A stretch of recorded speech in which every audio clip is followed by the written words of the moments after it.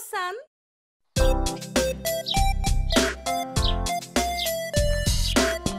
Sindirella'nın antika eşyalara merakı varmış. Bir gün Pofu ile birlikte şehirdeki antikacıya gitmişler.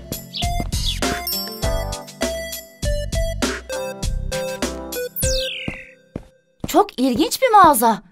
Değil mi Pofucuğum? Ne çok eşya var. Üzeri işlemeli, sedef bir kutu Sindirella'nın ilgisini çekmiş. Ne hoş bir kutu. Ne harika şarkı söylüyorlar değil mi? Evet, hem de dans ediyor. Mükemmel. Durdu. Bitti galiba. Öyle görünüyor. Yerine koyalım kırmadan.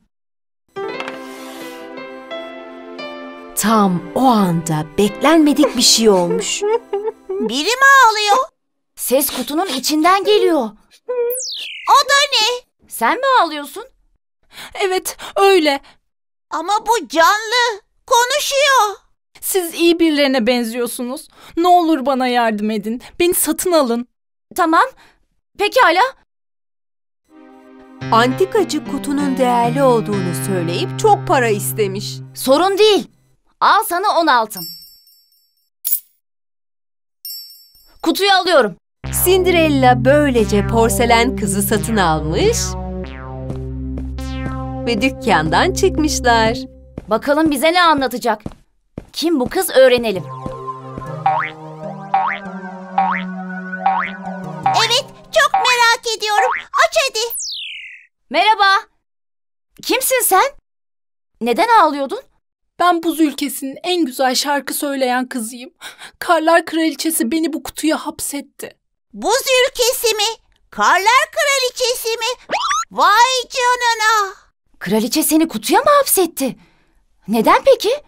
Çünkü buz ülkesi prensiyle evlenecektik.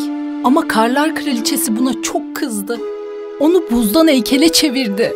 Beni de şarkı söyleyen porselen bir biblo yaptı. İyi de Karlar Kraliçesi evlenecek olmanıza neden kızdı ki? Çünkü prensle kendisi evlenip Karlar ülkesiyle birlikte buz ülkesini de yönetmek istiyordu. Ne kötü bir kraliçeymiş. Peki ama sizi kurtarmanın bir yolu olmalı. Bir yolu var aslında. Ben buza dönmüş prense şarkı söylersem onun buzları çözülecek. Onun buzları çözülüp bu kutuyu eline aldığında da bana yapılan sihir bozulacak. Ama kendisine çok yalvardım. Beni hiç dinlemedi. Ne olur bizi eski halimize döndür. Lütfen. Unut bunu. Biblo olarak düşüp kırılana kadar bu kutunun içinde başka ülkelerde şarkı söylemeye devam edeceksin.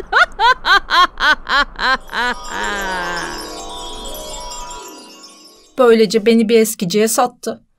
Ülke ülke dolaşıp sonunda antikacının dükkanında buldum kendimi. Cindy ile Pofu, Porselen Kız'a çok üzülmüşler. Ona yardım etmeye karar vermişler.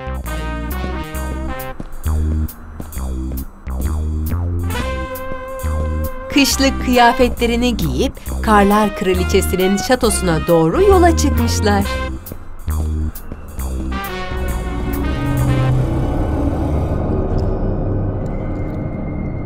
İşte cadının şatosu. Hadi girelim o zaman. Pofu, dikkatli ol. Beni sakın düşürmeyin. Kırılırsam bir daha asla eski halime dönemem. Merak etme, seni çok dikkatli taşıyacağım.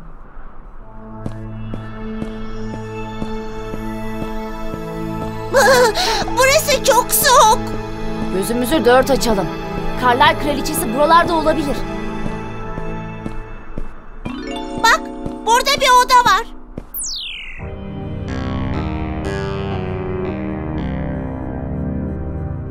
Zavallı hayvanlar. Cadı hepsini dondurmuş. Ama prens burada değil. Prens yukarıda olabilir. Hadi çıkalım Pofu.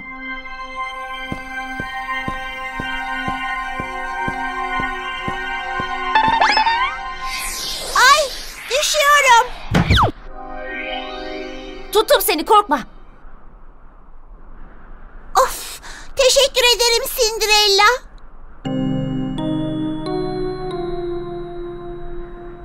İşte prens orada. Hemen koşup alalım. Eyvah! Karlar Kraliçesi bu. Bakın burada kimler varmış? Davetsiz misafirler ziyaretime gelmiş. Bu ne cüret? Bizden uzak dur. Prensi eski haline döndür. Ay, küçük porselen kız da buradaymış.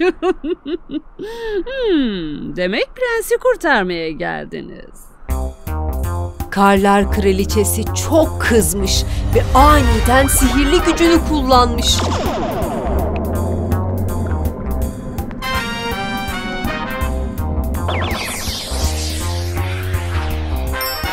Pofu, porselen kız.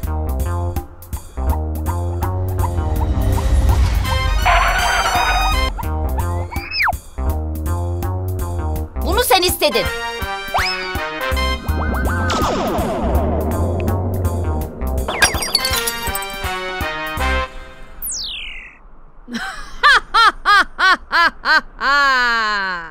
Gel bakalım buraya. İşte elimdesin. Bırak beni. Seni ne yapmamı istersin iyilik meleği? Koleksiyonumun yeni parçası olmak ister misin? Hey sen! Karlar Kraliçesi! Arkadaşımı rahat bırak!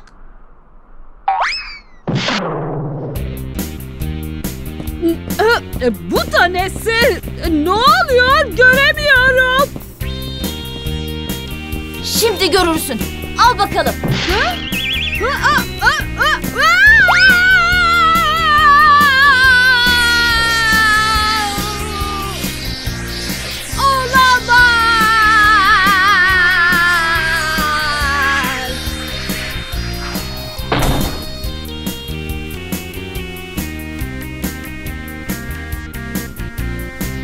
Vay be! İyi uçtu. Hadi hemen prensi kurtaralım. Sıra sende porselen kız. Porselen kız prensin yanına yaklaşırlarken şarkısını söylemeye başlamış.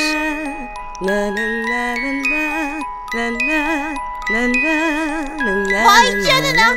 Prensin buzları eriyor. Prens canlanınca porselen kız da kutudan çıkıp eski haline döndü. Evet oldu.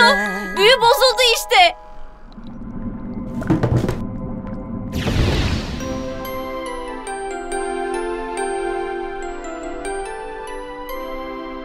Buz heykel hayvancıklar da kurtulmuş bak.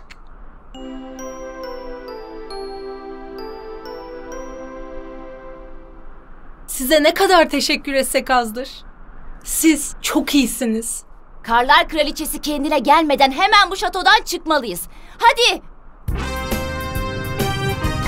Karlar Kraliçesi düştüğü yerden kalkarken Sindirella ve arkadaşlarının şatodan çıkmak üzere olduklarını görmüş.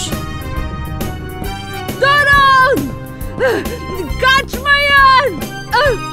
Mahvedeceğim hepinizi!